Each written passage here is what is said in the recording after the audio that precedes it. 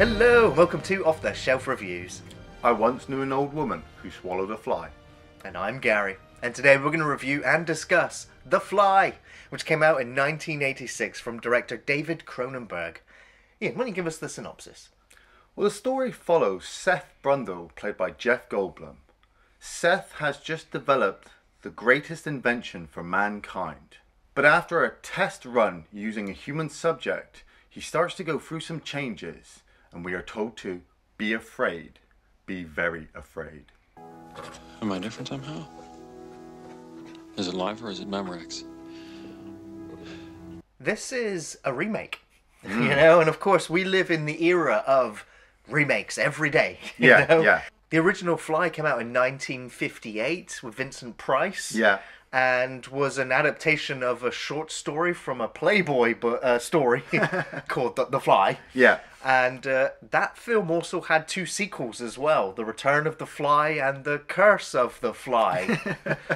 And those were some old school black and white, also colorized Classics. films. They're Classics. classics now. They were coming, off the back of the success of all those monster movies. Yeah. And this is the film that introduced me to Geena Davis, Jeff Goldblum, and David Cronenberg. I didn't know who any of them were before this film. Yeah, I was exactly the same. I mean, I had watched the classic version on Channel 4 and, absolutely loved it. The classic black and white B-movie, monster movies, The Fly there with his hand and his head. And also loved the fact that, it was told from the perspective of his wife. Yeah. She'd already killed the fly, and she was trying to kind of explain it to people about what happened. I'd also already seen Earth Girls Are Easy with Geena Davis and Jeff Goldblum, which I don't know if I kind of enjoyed their performance in that. I'm still not sure about that film, even after all these years. But I had seen Jeff Goldblum in The Tall Guy as well, along with Rowan Atkinson, and thought he was brilliantly funny in that. So when I saw the advert late one Saturday night on TV for The Fly, starring Geena Davis and Jeff Goldblum, I'm like, yep, okay, I'm sold. I can watch a film about a guy who's going to mutate into a fly, This is a good time for horror movies. I mean, early 90s. Oh, hell yeah. Yeah. And, yeah, like you said, I hadn't... Well, this was late 80s, this one. Well, it come out...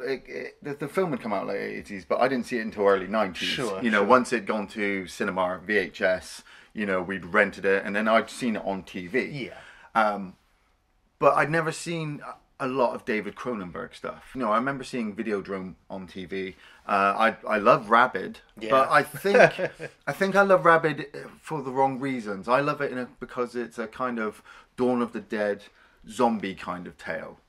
I'm not a particular fan of Shivers. It's more of the sexual zombie. zombie. Scanners is fun. Yeah, hell yeah. But... Existence is a mindfuck. But, if we're talking Cronenberg, The Fly. Yeah. And like I said, with the opening of the film starts off with that blurry vision. And immediately I was drawn into the fact that I'm seeing from the perspective of a fly. Yeah.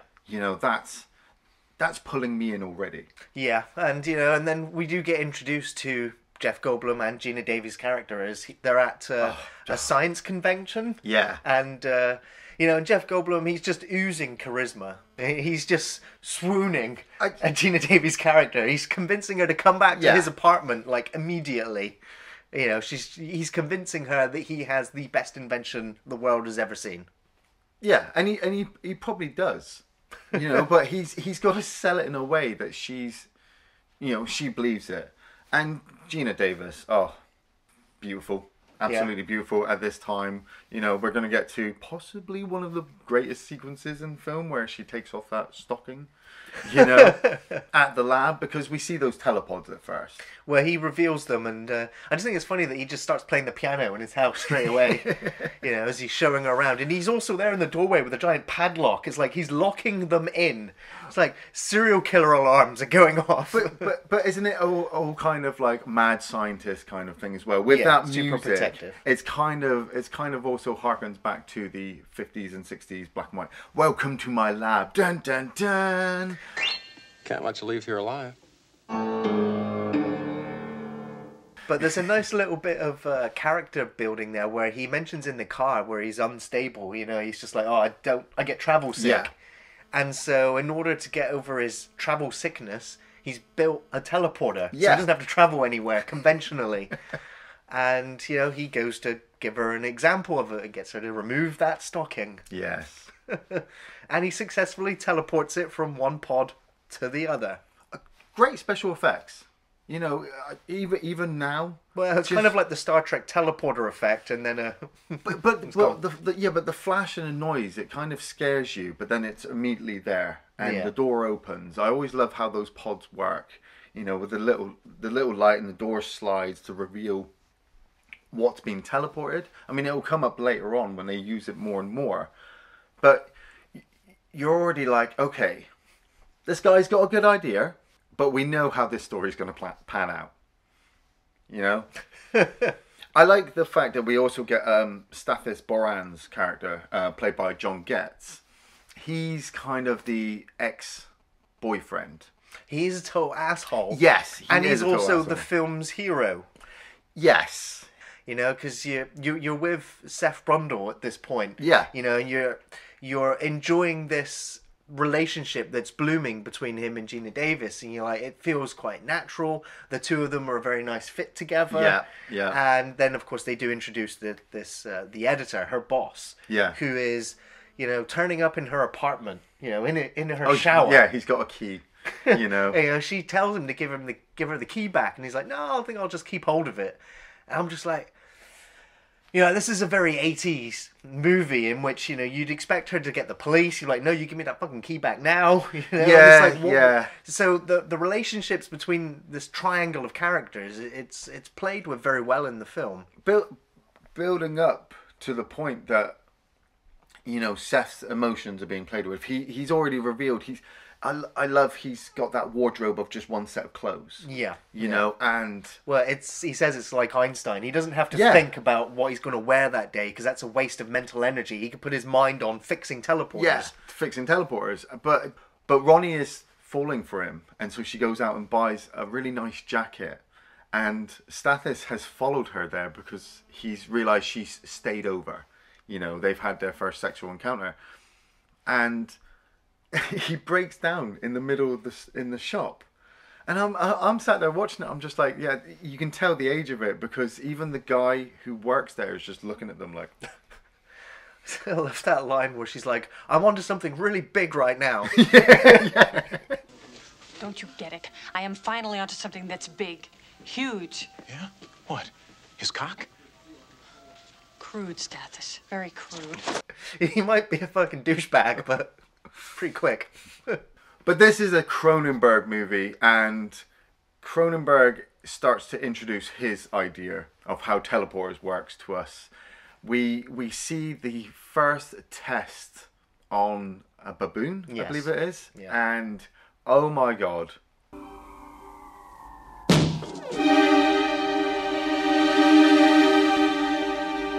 When I first saw this, I did jump when that thing hits the glass. Yeah, because it's just a bloody stump that hits it. Oof. Yeah, and it smears down the glass, and you're just like, yeah, that's gross. But the reveal effect, the baboon that has been turned inside out and is flapping at the bottom of this telepod is truly disgusting.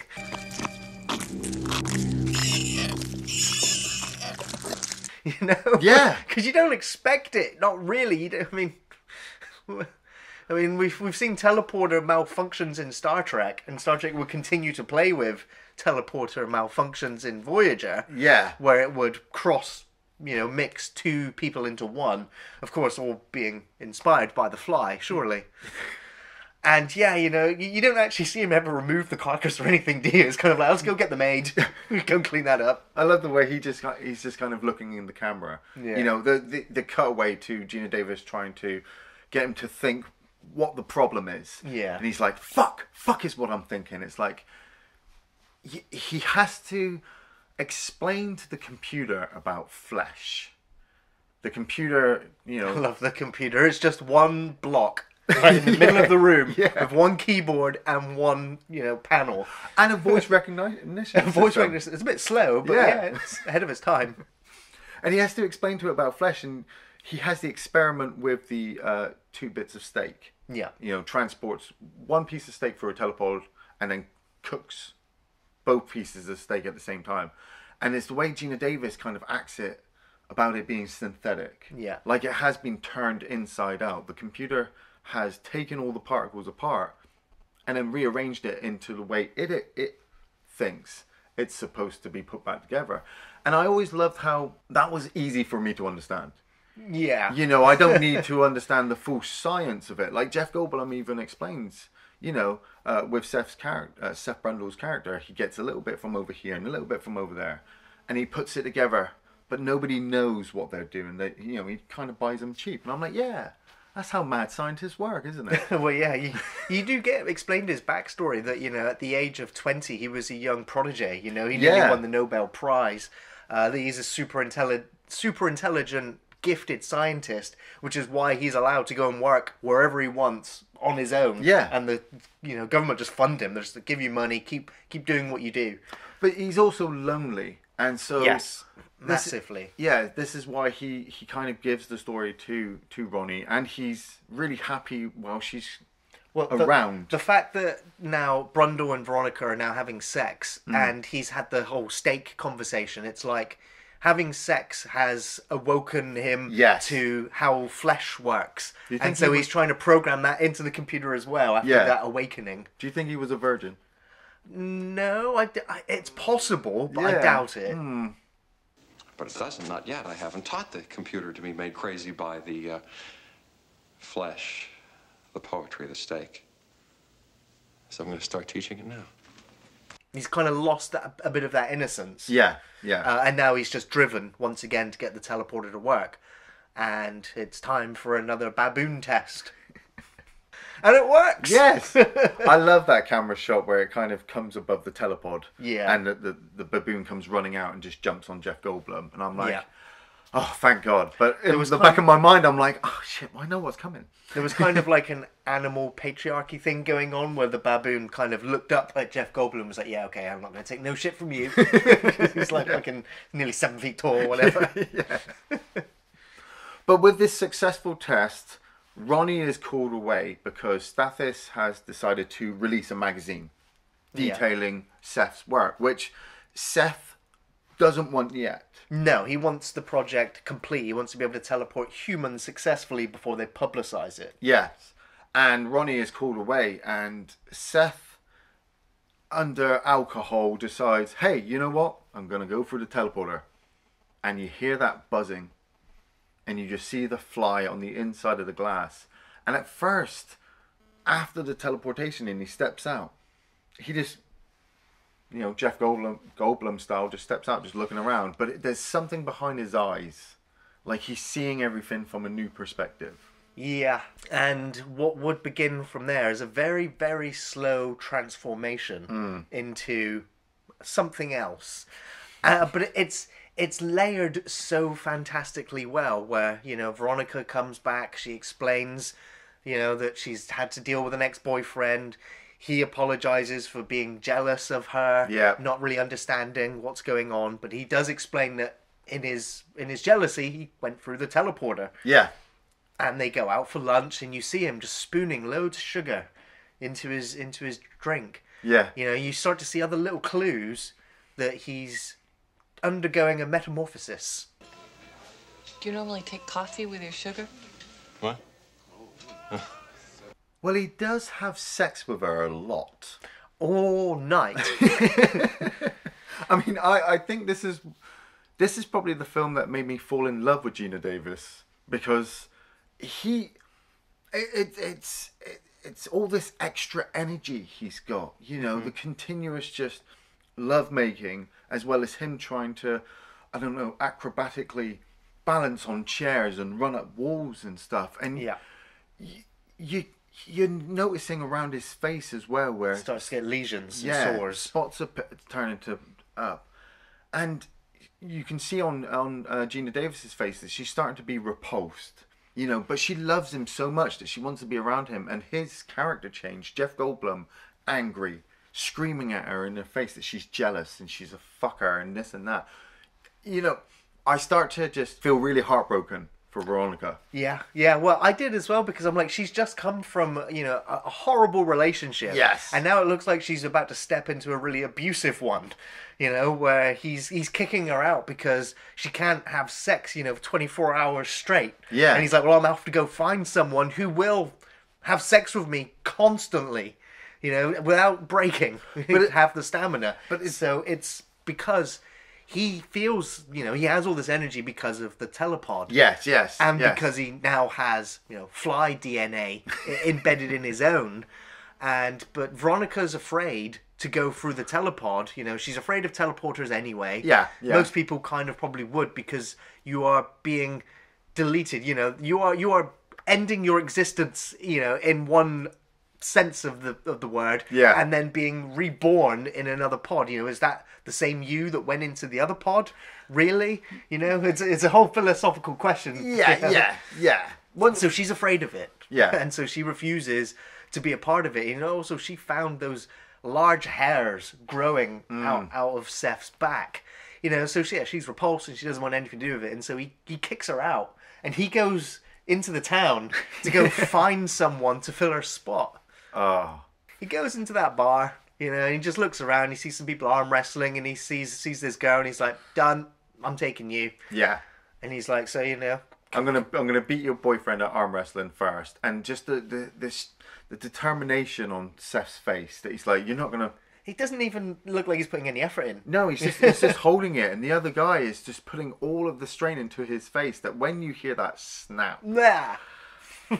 and even worse, that when you see the arm laying on the table and the blood pooling, that you're well, I'm afraid for the girl now, because he just kind of stands up, grabs the girl's arm and pulls her out, and they carry on going to a bunch of bars, and then he takes her back to the lab. He literally carries her all the way up the stairs. Yeah, it's just bursting with energy, just go, and he steps through the teleporter and comes out and has another sex sequence with her. But at this point, something's up, because now he physically also wants to throw her through the teleporter. Yeah. He wants her to feel like him, which isn't going to happen unless you throw another fly in it. Right, exactly, but he doesn't still quite get that yet. No. And, it's awkward moment where he's got his, his one night stand and Veronica's come back. Oh, God, I love that line where he's like, "Yeah, I live with my mum too."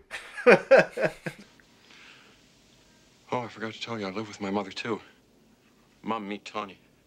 So the other girl, she makes her exit, and, we have quite an emotional sequence here. It's one of my favourite scenes in the film, where Seth really does understand that something's not quite right. Yeah. That he is transforming, and she explains to him that he's not human, or what hairs she found on his back after test revealed that they're not human.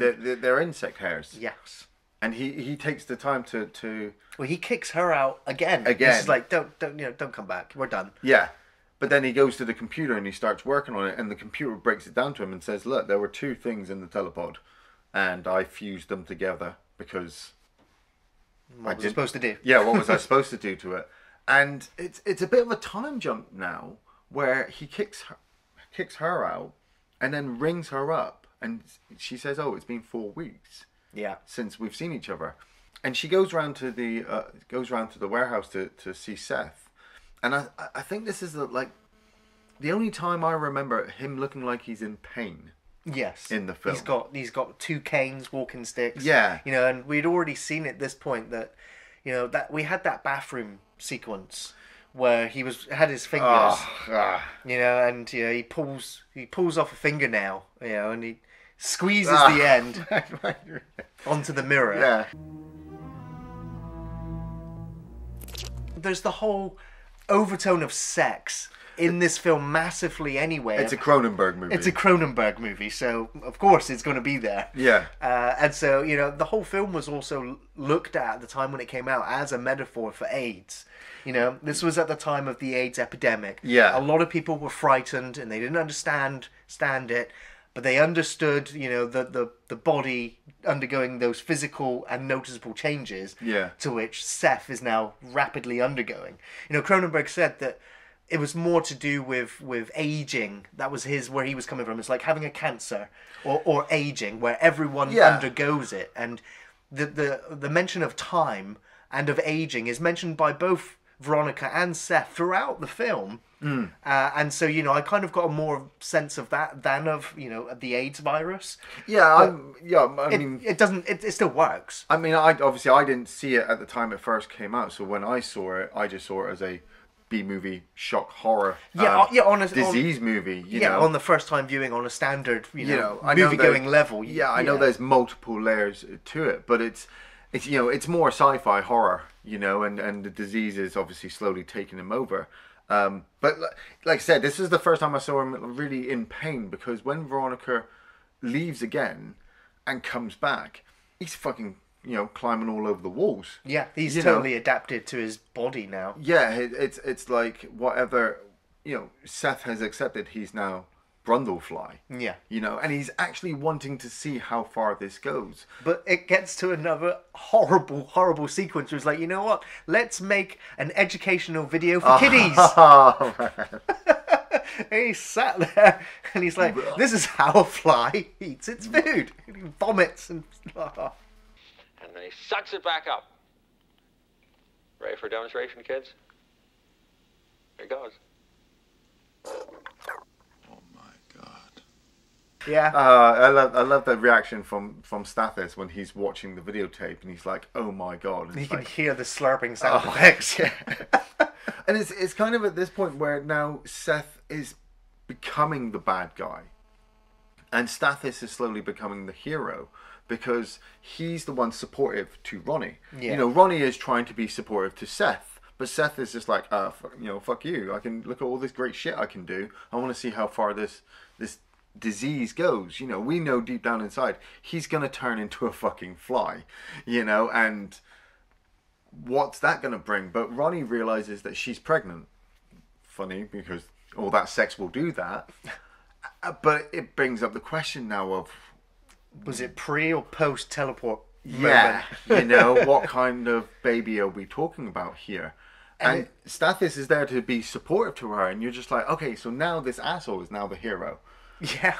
Yeah, he's like one of the first anti-heroes I think I've seen in film. Yeah. Where he truly is a douchebag, but is, there's a part of him that is a good guy. You just don't want it. You just really don't want it. But yeah, you have that horrible nightmare sequence where she's in the hospital and she gives birth to that larva thing.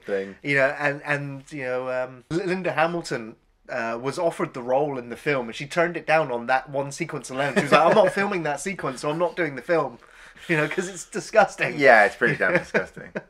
I mean, not as disgusting though as what Jeff Goldblum has gone through with the Fly makeup. If you just chart the course from him going through the teleporter all the way up to him first losing his fingernails, then losing, he's losing his teeth, he's losing ear parts. He's got a collection of relics, he calls them. Yeah. In his bathroom. That sequence where he's just like, hey, do you want to see my collection? I was just like, no, it's gross.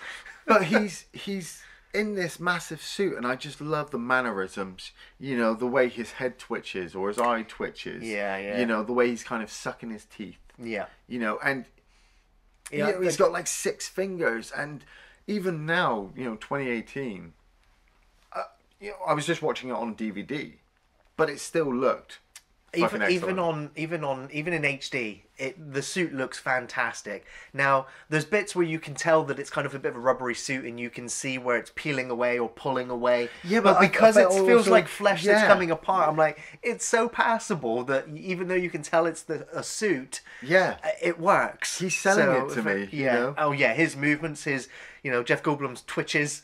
That I didn't actually realize this until watching it now. Was that his penis is in a jar in his cupboard. And obviously he turns around and he's talking to Ronnie before she goes to have the abortion.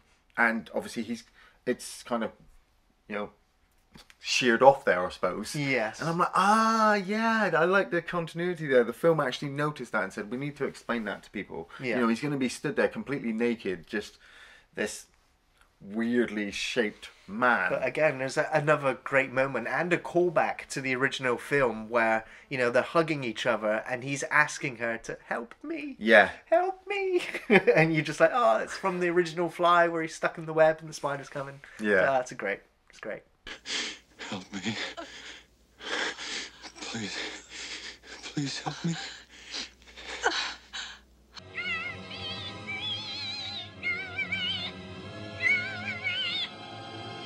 Ronnie, though, decides to have an abortion, and Seth has come up with the idea of teleporting himself, Ronnie, and the unborn baby through teleporters into a third teleporter and becoming all fused together. Well, yeah, the computer tells him, it was like, you know, you can reverse this if you teleport with another human, a pure 100% DNA specimen of a human. Yeah. So I was like, so he could go and grab any bum off the street, stick him in there, and would it fuse him with them? Do they merge? Would it? Well, I mean, if we're going off the back of the It's because the sequel movie, kind of plays on that idea. If we go on the back of the second movie, I mean, Seth would be able to actually work it out. But the way I understand it, the second person that teleports through would end up with all the deformities from the Fly, and Seth would be recovered. Yeah. But the way I understand it, how it works in this movie, is that Seth wants to be in one form. Seth, Brundle Fly, Ronnie, and the baby all in one giant form, which I'm like, no, that's not going to work. Did you see what that happened to the monkey? But it's the way he smashes through that window to rescue her, kidnap her, I suppose, and take her back to the lab to do the experiment. And Stathis turns up with a shotgun, and oh my fucking god, when I first saw the sequence, I fucking shit. I did. You know, he spits or vomits onto Stathis's hand. Yeah. And just melts it away. And I'm watching, you know, John Getz act. That is, he's feeling his whole hand just completely melt away. His whole body's going into shock.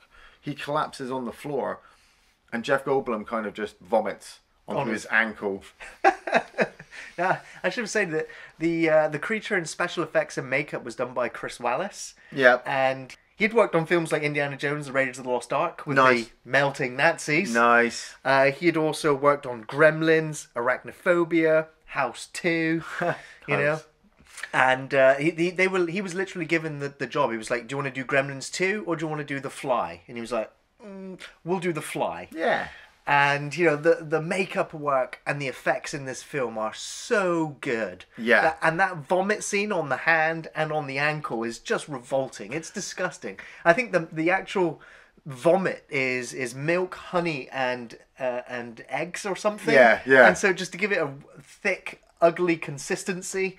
But then the melting effect as well, and Stathis' reaction to burning away. See, I gotta say, the only thing that threw me off was if you pause it just right, and I did, because I had to go get a drink. When I came back, it was just a prosthetic head, which, you know, eyes were closed, mouth was open, and white stuff was coming out. The actual Fly. I'm like, oh, you know, I paused it at the right time. Yeah, but you know, Chris Wallace won the Oscar for best effects. In a film of that year, and of course.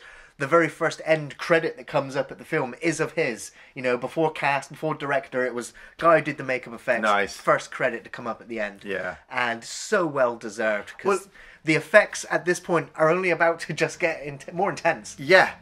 It's built up so brilliantly. I mean, the music has been keeping us going. Yeah, Howard Shore's music in this is amazing. Right at the start of the movie, you had that big orchestral, big classical kind of hellish music playing, and you knew something bad was happening. But when you get to this point in the film, your emotions are all high, the excitement is on point. Geena Davis has just convinced Seth not to kill Stathis, because then she'll probably know that he's truly dead. Yeah. At that point, he is truly gone. And he brings her down into his lab, and he explains to her, look, I go in there, you go in there, and we all come out there. And she's like, no. And she starts to try to fight him, and I wonder if, like, he even feels the pain from this when she, like, rips off his jaw, because it just seems like the Fly has always been underneath, and he's been wearing the Seth suit. Yeah. You know, because as she starts ripping it and tearing it off, it just kind of breaks out.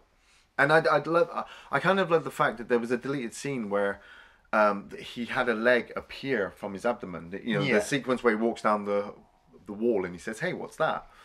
That was supposed to be a leg, and he's supposed to cut it off. But they, you know, decided not to film that sequence. Yeah. And I'm glad of that, because this whole big reveal, the music playing, the way he's pulling her, the face twitching. I've always known it was just a giant model. Yeah. It wasn't a guy in a suit or CGI. It was a puppet. It was a giant puppet.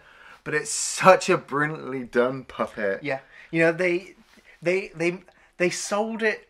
They managed to sell it so well with the fact that they had Jeff Goldblum, who was giving these like nervous twitches. Yeah. And so they're like, how do we emulate this? I know, we'll give this puppet his nervous twitch. Yeah. So, you know, it sells you on the idea that it's the same person. Yeah. Yes. All go in the giant arms, you know. And I love the fact that they didn't just go, we're just going to have a fly.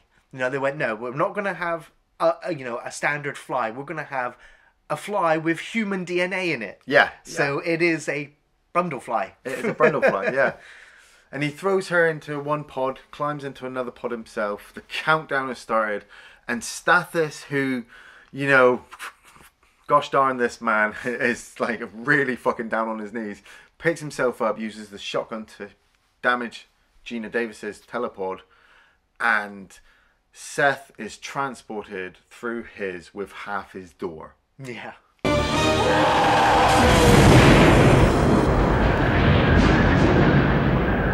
Oh, and that's horrible. That reveal when the door opens and he just falls out. Flops out, yeah. And starts making his way forward. You can see that his tail, you know, it's all connected to something. It's all electrical parts and metal. And, yeah. But it's so beautifully done as well. I mean, this whole film has been like one big love story, which harkens back to the original film with the scientist husband and wife feature. Yeah. That, you know, David Cronenberg ends this film so brilliantly with Ronnie holding the shotgun, kind of in defense, but at the same time in a mercy-killing way. And the way she doesn't want to do it. She just doesn't want to do it. No, she doesn't. But she knows she's gonna have to. He can't live like that. She can't. There's no way. There's no back from this. It's gone way too far. But the way that Seth kind of lifts up the shotgun and puts it to his head, like, please. Yeah. And that tells you enough that there's still, you know, a conscience in there. Yeah. Well, there always was, but his ego had always got the better of him. From the very start of the film, I thought this for this review was, he knew what he was doing when he took Ronnie back to show her the telepods. And then when he found out, I suppose, that she was a reporter, he got all pissy and wanted to throw her out.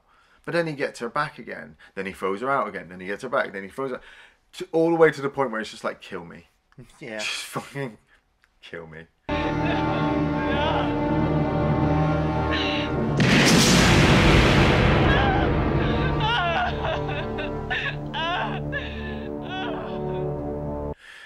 And it is, you know, she blasts and the puppet explodes, and she just like, that's really sad. But then the film just ends immediately. Yes, that's brilliant. I like that. You know, and the music's playing, and you're just like, fuck. Yeah. But then it's like, whilst the credits are going, you know, whilst you're getting ready to put the film behind you, you're just like, shit, that is really depressing. That's really fucking depressing. No, that's brilliant. You know, they because you killed the fly. You go through this amazing love story. You know, you kind of fall in love with both characters. Yeah. And by the end of the film, it is just a fucking tragedy. Yes. You know, and it's like, you just, you know, 10 minutes after the film, you're just like, ugh, that was horrible. No, I'm always like, yeah, I could watch The Fly too now. Yeah, it does. It makes you want to go into The Fly too. You know, but this film had like 3 endings. Yes, they abandoned all of them. Yeah.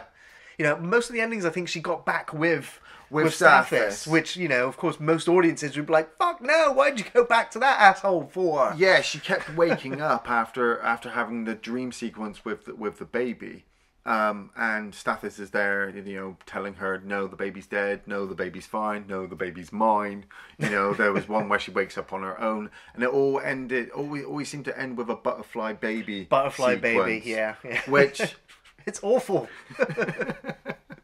It doesn't fit in with the tone of the movie. No.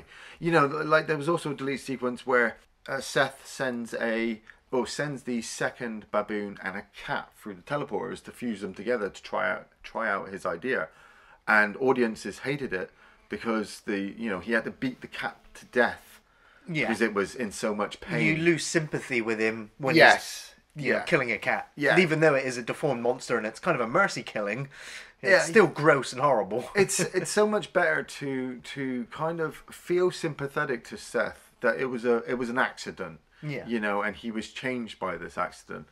But Staples is the one who's kind of caused this whole thing to go in the direction it did by putting that magazine under the door. I thought the same thing as well. If Stathis hadn't done that, she wouldn't have left him. He wouldn't have gone through with the fly. But then I brought up the question of what if she'd been stood there with the camera and they'd been getting ready and a fly had already flown through. Yeah. You know, and she'd been there the whole time. Still. There was another deleted sequence as well where Brundlefly is attacking Stathis and he's burnt his hand off and he's burnt his leg off, where he picks up the foot and the inner mouthpiece comes out of Brundlefly and starts drinking the severed foot.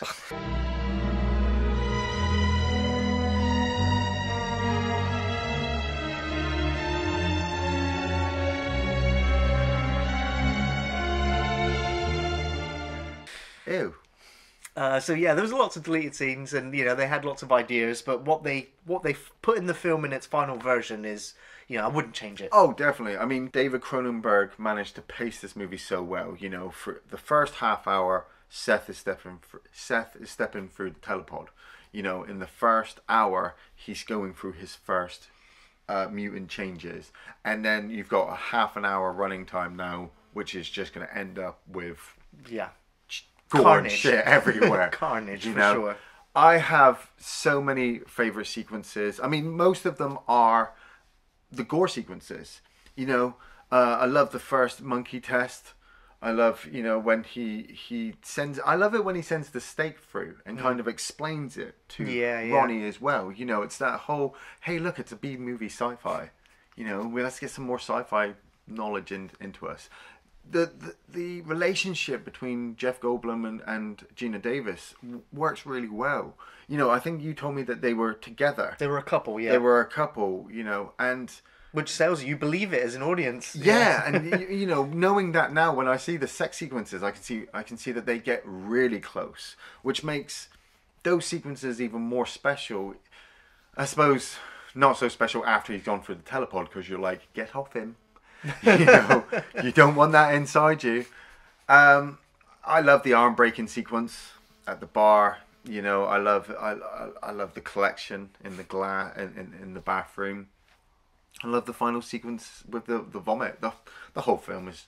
The whole film is special. There's memorable, and then there's favourite. Of course, the memorable stuff is the gore stuff. Yes, yeah. You're never going to forget that transformation. It's one of the best physical body horror transformations in film. Up there with American Werewolf, definitely. Absolutely. I love the arm wrestling scene, the birth nightmare you're never going to forget, the bathroom collection, and the vomit sequence and the finale. It's all there. But I think my best actual bit of dialogue comes from Seth when he explains how he was an insect that dreamt that he was a human. Oh, yeah. And now the insect is awake, kind of thing. Yes. And he talks about insect politics. He's like, I'm going to become the first insect politician. Yeah. And it's all of those questions about identity. It's just like, is the fly conscious? Is the fly feeding him, controlling him? Because he says that he's losing control of his identity, and that once the fly takes over, he doesn't know how much control he'll have left, which is why he's worried about Veronica and sends her away. Yeah. So all that sort of stuff is, it gets the mind going. It's like, that's your sci-fi stuff that mixed with the horror. It's a perfect marriage. Yeah. So many memorable sequences. I'm saying I'm an insect who dreamt he was a man and loved it. But now the dream is over, and the insect is awake. No, Seth. Which is why, which comes as no surprise, I'm definitely recommending The Fly. It's easy to. It's one of the finest horror films ever made.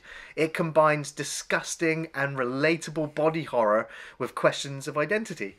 The film is highly engrossing with fantastic performances from Goldblum and Davies, who really deliver their parts well, investing you in the story and believing the horror as it happens. The music score is also great. It captures the dread and the mood really well. It is one of Howard Shore's best soundtracks. The creature effects are top of the line. They're brilliant and they stand up well today. It's a damn good film, and it's one to watch and celebrate within the horror genre. It is an absolute classic.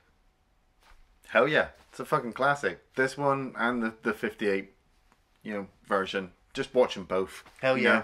Watch one during the day, watch one on a Saturday night. I quite enjoy The Fly too as well, so I would roll right into The Fly too. Yeah. Thanks for watching Off the Shelf Reviews.